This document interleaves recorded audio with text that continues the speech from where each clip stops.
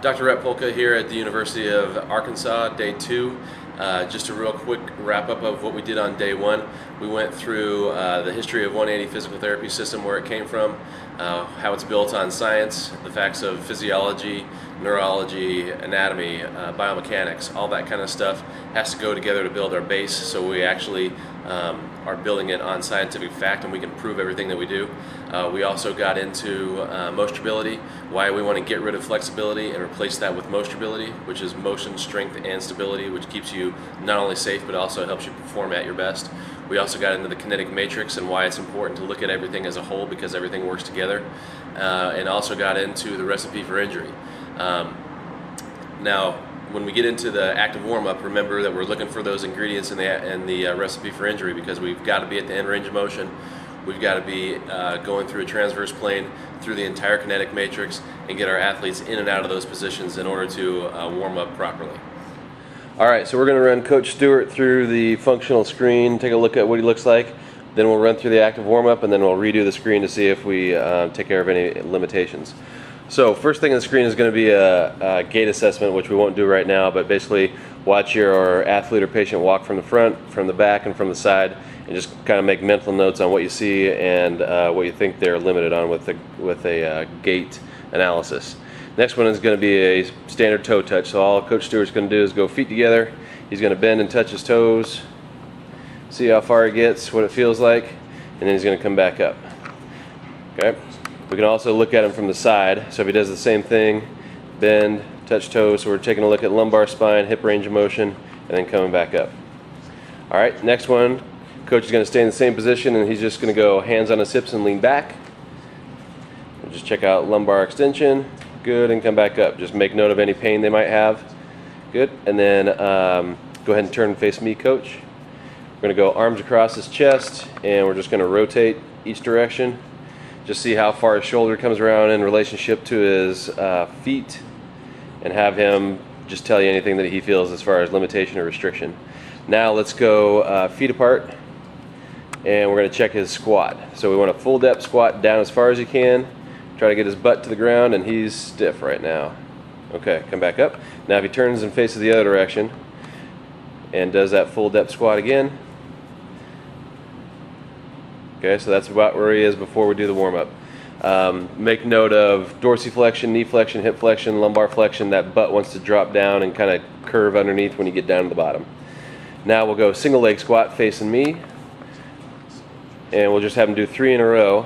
So we're just taking a look at foot stability, see what that hip does, make sure they can pronate and supinate at the foot, ankle, knee, and hip. And then we'll switch it and go 3 on the other side. You can compare side to side. If you thought you saw a restriction in the squat because of a tight ankle, that should come out and be pretty obvious when you do the single leg squat. Then we're going to go upper body screen, just both arms straight up over top. Good, and then back down.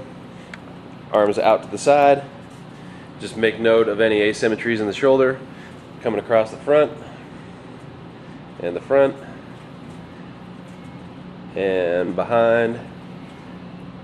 and behind. So if you got a shoulder patient and they're reporting impingement type symptoms here, you know you've got a shoulder you need to examine when you get on the table. Then we're going to go cervical spine, so we'll just go chin all the way to the chest and flexion, cervical extension, and then rotation and rotation. You can also get in and check out the elbows, wrists, hands, fingers, that kind of stuff. And also with your athletes, make this screen functional. So once you get through that basic screen, now start making things look sport specific. Make them pitch if they're a pitcher, make them get out of a stance if they're an offensive lineman. All that kind of stuff comes next. Alright, here we go with the beginning of our warm-up program. We're going to do our functional isometrics first. Now remember, functional screen, we're looking at things as far as joint range of motion. Our isometric exercises are going to be muscle specific, not motion specific. So this first one we're going to do is specific for the lower abs. So what Coach Weddle and Coach Stewart are going to do are go arms across their chest. They're going to take their right elbow, put it on their left thigh. Now once they get there, they're going to squeeze the lower abs like they're doing a crunch, and they're going to hold that 5 seconds. So what this is doing is facilitating the lower abs, namely the pyramidalis. Then they're going to go opposite direction. Always squeeze after you get in position. And if you notice their low back is rounded over, it's in flexion. You can't squeeze abs if your lumbar spine is in neutral or extension. Okay, so they're going to go side, side, and then straight down, hold 5 seconds. So all the isometrics are going to be hold 5 seconds, repeat 5 times, nice and slow. So everything in their body is relaxed right now except for lower abs, which is what they're facilitating. All right, so that's what the abs will look like. Now we're going to have both coaches stand up for me and just turn and face that direction. There we go. And now we're going to do the glute isometric, which is basically hands on hips, barely lean back, so we want to be in a little bit of hip extension, and then they're going to just squeeze butt cheeks and hold 5 seconds. So what we're trying to do is get their glutes to pull them into hip extension without their lumbar erectors kicking in. So you should only feel this in the glutes, not in the low back. If you feel it in the low back, you're probably leaning back too far. So the same thing as the abs, hold 5 seconds, repeat 5 times. All right, now what we're going to do is we'll focus on Coach Stuart for the upper body stuff. So go ahead and face that direction, Coach. All right, so A's, T's, and Y's for scapular stabilizers. So if you've got somebody with a tight shoulder and you figure out that they've got problems with upper trap, middle trap, lower trap, rhomboids, that kind of stuff, here's what you're going to do. So A position is basically just a capital A. So he's just going to take his arms back and he's just squeezing shoulder blades together in the back. Hold 5 seconds, relax. T is going to be a capital T, so it's straight back, squeeze together, and then back down. And then Y is going to be up over top. His thumbs are pointing backwards. He's kind of squeezing down and back. Now we can also throw one in there for the pecs, which would be arms in front, make a fist with one hand, cup it with the other hand, squeeze pecs together, hold 5 seconds. So A's, T's, and Y's plus the pecs, hold 5 seconds, repeat 5 times.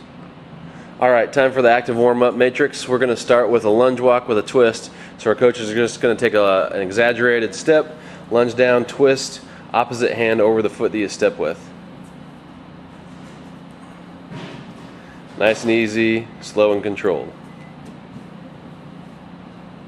Now we're going to change it. We're going to go low twist. So notice how the shoulder's coming down inside the knee. Their trunk is straight.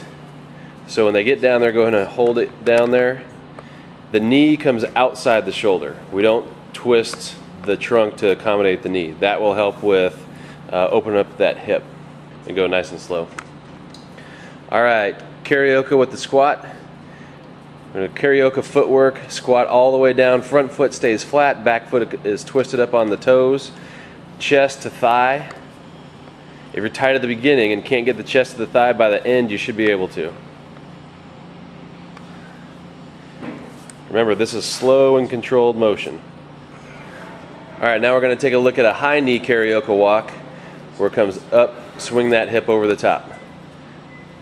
Up, swing that hip over the top. There we go. Try to keep the shoulders square.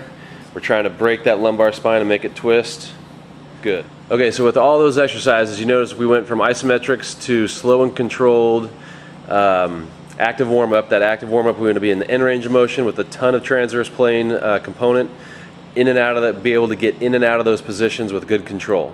Now that we've done stuff slowly, now we can do more of our regular speed Carioca, regular speed lunge walk, high knees, butt kicks, all that kind of stuff. So always think isometric first, get those muscles facilitated, get them kicked on. Then we're going to go slow and controlled in and out of the extreme range of motion. And then we're going to speed things up and make it more sport specific and game speed. All right, now that we've run through our isometrics and our warm-up, we can retest Coach Stewart's squat. He was a little tight the first time, so if we have him squat down as far as he can now, and notice that he's barefoot, no shoes. This is easier with shoes on than without shoes on, so now he's getting down there nice and low and coming back up. So if we put his shoes on, he could probably drop down another inch or two, just because the shoe will have a little bit of a heel in it that will help him cheat, so he doesn't have to dorsiflex as much as he does when he's barefoot. So now if he goes down, he sinks down a little bit further. Actually, that's pretty darn good. Okay, so full dorsiflexion, knee flexion, hip flexion, lumbar flexion. Good stuff. So that's it for the active warm-up. Remember, isometrics first, and we just did the basic stuff. You can always go through and make that progression harder. For instance, the glute exercise, next step would be a double leg bridge. That gets easy. Do a single leg bridge. That gets easy. You can throw in the lat squeeze along with the single leg bridge. Ab stuff, just hit those isometric seated first, then you can go through any kind of ab progression that you want to. Same thing with the A's, T's, and Y's. You can add a band to that, cable crossover machine, that kind of stuff, just to get things kicked on and moving. So definitely, if you've got different athletes, we definitely would tweak this. We wouldn't give an offensive lineman the exact same warm-up as we would a gymnast. So tweak it, make it sport specific for your athletic population. But this should keep your athletes going full speed, keep them out of the training room, and help you keep winning games. So we will talk to you next time. Thanks.